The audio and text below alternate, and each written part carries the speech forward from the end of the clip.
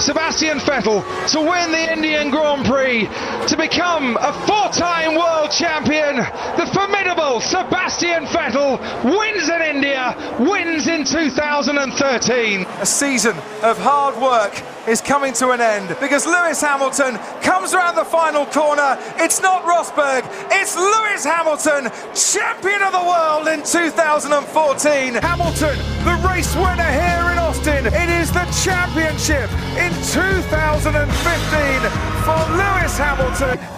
Lewis Hamilton wins the Abu Dhabi Grand Prix. Nico Rosberg is second. He takes the championship 34 years after his father. Hamilton has been formidable. He has been the force, and he crosses the line now to become the four-time world champion. Lewis Hamilton does it in 2017. Lewis Hamilton, the man from Stevenage, has done it once again as he rounds the final corner. It's high fives for Lewis Hamilton, a five-time champion of the world. Adding another championship to his collection. He's got 6 appeal in Austin. It's Lewis Hamilton, champion of the world. The World Championship record is equalled. Lewis Hamilton wins the Turkish Grand Prix and is a 7-time champion of the world.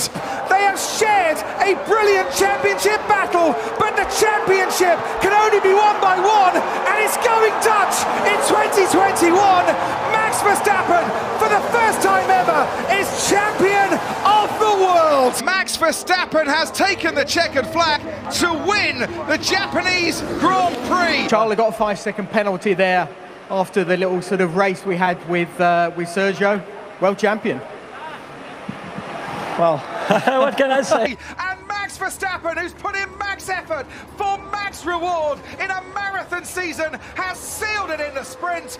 Max Verstappen, a 3-time champion of the world.